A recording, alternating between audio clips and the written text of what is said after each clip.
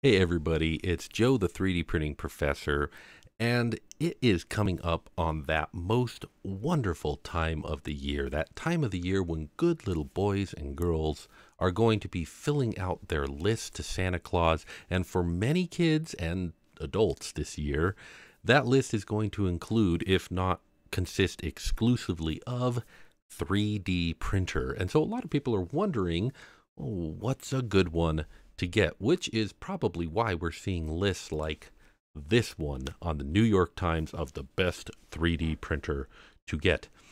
Now, you might look at this list and go, what does the New York Times know about 3D printers? I mean, after all, take a look at this. Do you see what's happening in this print right here? Good choice of printer, except they've got it sideways, like they don't know which way is forward. And also, what is the deal with this vase mode print that they printed solid? Come on, guys, do you have any idea how to 3D print? Well, I'm going to go over their list, their suggestions. We're going to see how they rank in my opinion, and we're going to see if maybe the New York Times doesn't know as much as they think they do. Now, before we look at their list, I'm going to scroll past their suggestions. We're going to zip on down here, and we're going to take a look at their research section, because I want to point out that the New York Times are journalists, and they did good research, and they talked about who they were, what experience they have, who this was made for, and how they tested 3D printers, where they got their information, when they got a hold of them, what they did to test them. They were thorough. They did their due diligence, and they did a really good job, I think, of putting this together. So I'm going to give them major props to begin with, and let's jump into their list and see what they thought the best 3D printers were. So right at the top here, their pick for a best starter 3D printer for people is the Prusa Mini Plus. And here's the thing, I 100% agree with this choice. Last year, I talked about common 3D printers that people suggest, and suggested some other ones that people might want to look at. And in that video, I talked about Prusa, but I didn't have a Prusa at the time. Well, I do now. In fact, I have two. I have the MK3s and I have the Mini Plus. Now, the MK3s was given to me by Prusa Research. They wanted me to have this machine, and I haven't made a dedicated video about it, but I will say this.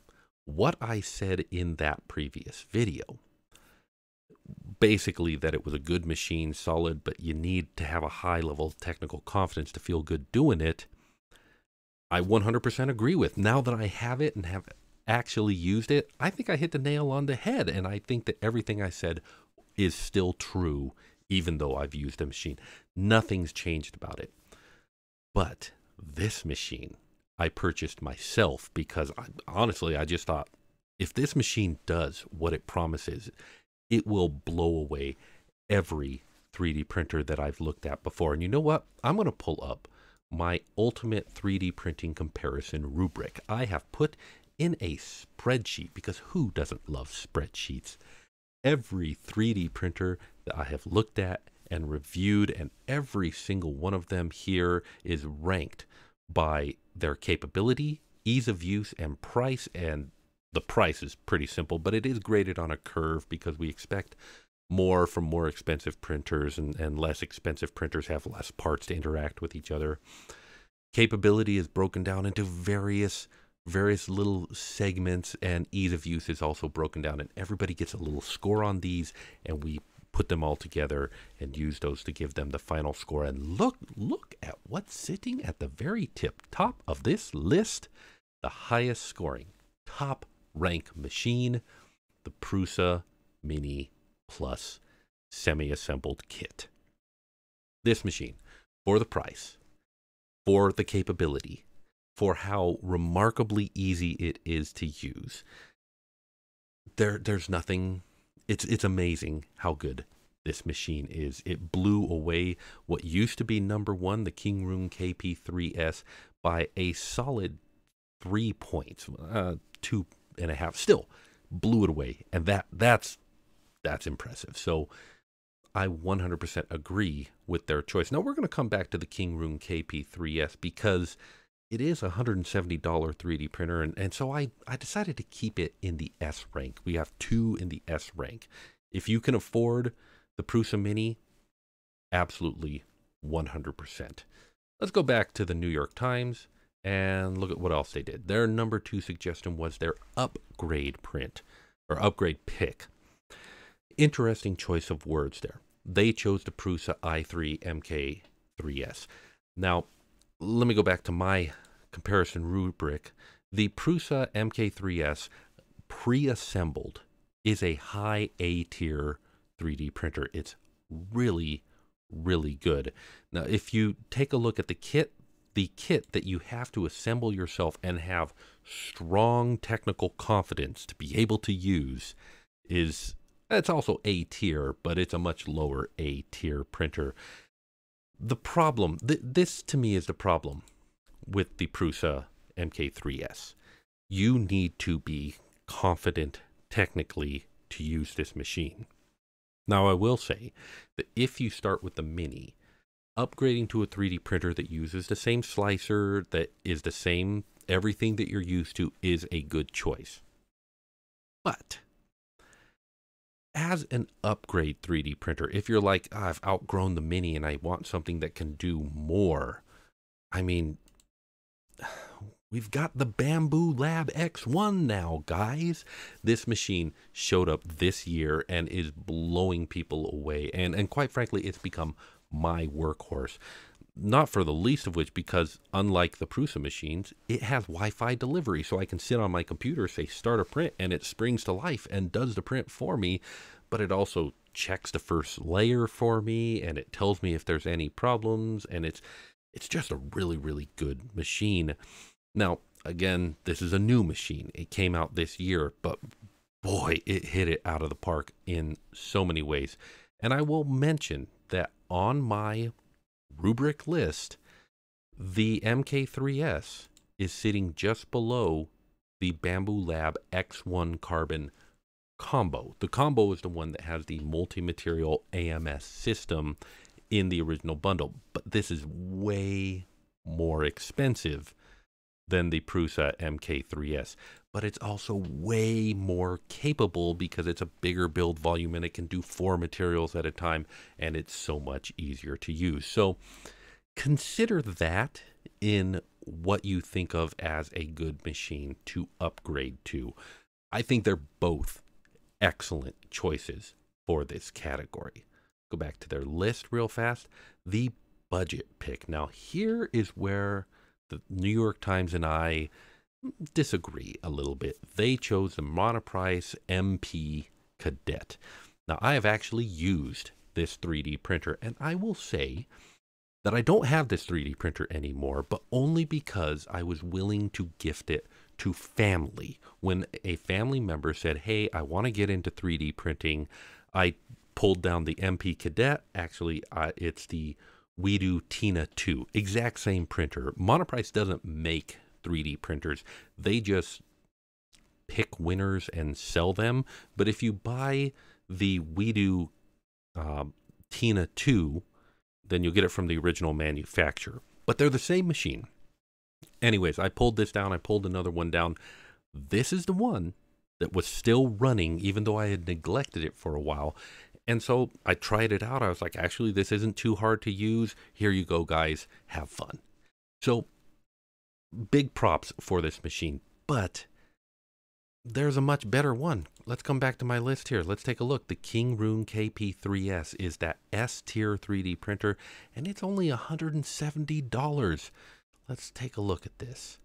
Kingroon KP3s has a build volume of 180 by 180 by 180 millimeters. Ender 3, which is what everybody thinks of as a starting 3D printer, has a build volume of 200 by 200 by 200. So this is only slightly smaller than that, but it's way bigger than the Cadet or Tina 2 printer that they suggested. It's cheaper. Okay, the Tina 2 doesn't need to be assembled whatsoever, but this only needed to have like the Y arm or the Z arm just stuck into it and screwed on, and it was ready to go. I was surprised how quick and easy this was to use, and it's got a great user interface. So for me, my budget pick is the Kingroon KP3s.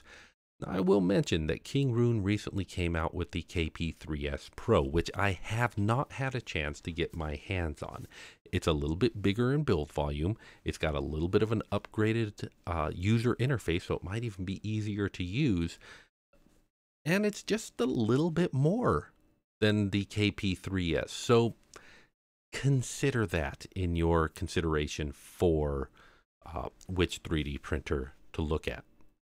I will say that they mention in this article a little bit further down, like, why don't we recommend the Ender 3, which everybody recommends the Ender 3 and everybody loves the Ender 3, but we're not saying anything about the Ender 3.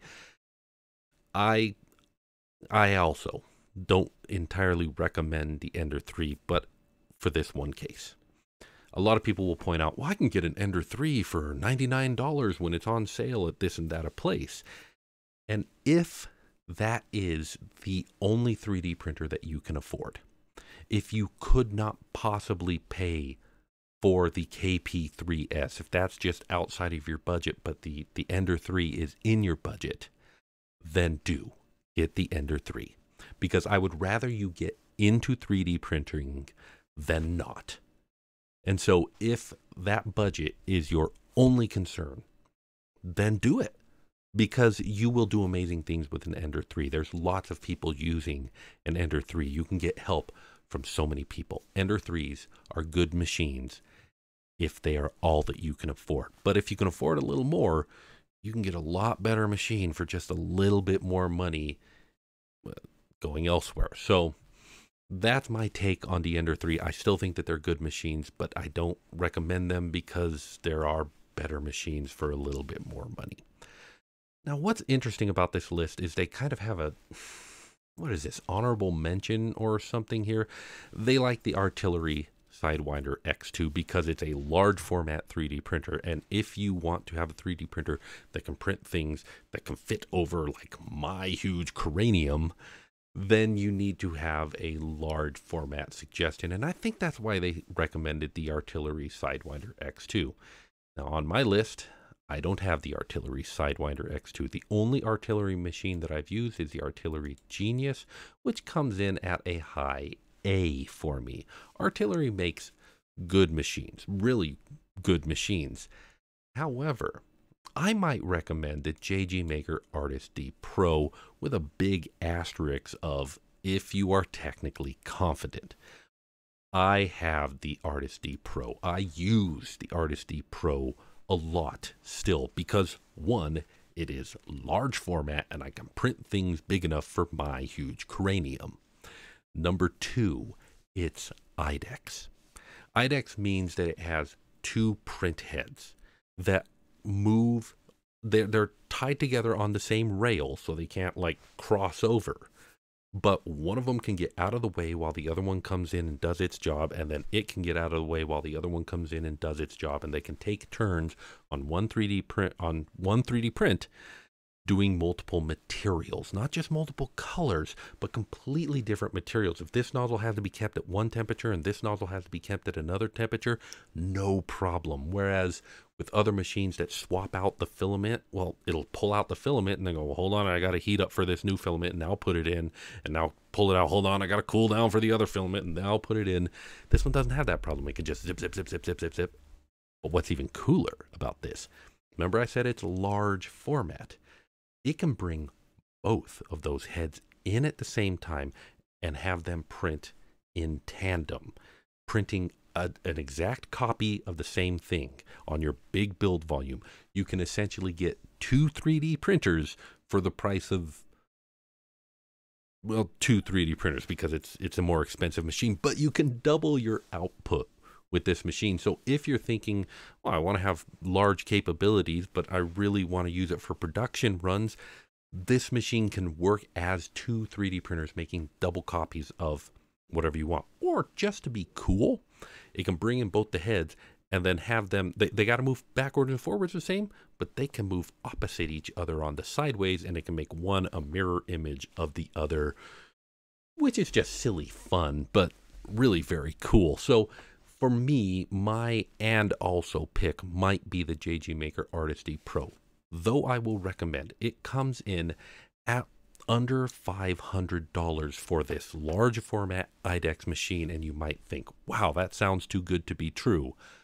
Well, you're going to pay for it with a little bit of sweat equity, getting it set up the first time and getting everything leveled out. I had to make a modification to mine to get to a point where I was happy with it. And even then, sometimes I'm like, this build plate just doesn't want to level sometimes. So it's got some quirks to it. And if you go in expecting those, then you get a big machine for a lot of capability. The JGMaker Artistry Pro would be my also great suggestions. So there we go. What 3D printer should you buy? Well, I'll tell you what, you get to make that decision yourself, but I hope that I've given you some information to look at. And if you want to take a look at that entire spreadsheet where I've taken a look at every 3D printer I've ever touched, then you can go ahead and look at that. Link will be in the, wherever the heck links are found. You know where to look for them. And until next time, I want to thank you very much for watching. Keep making awesome things, and I'll see you next time.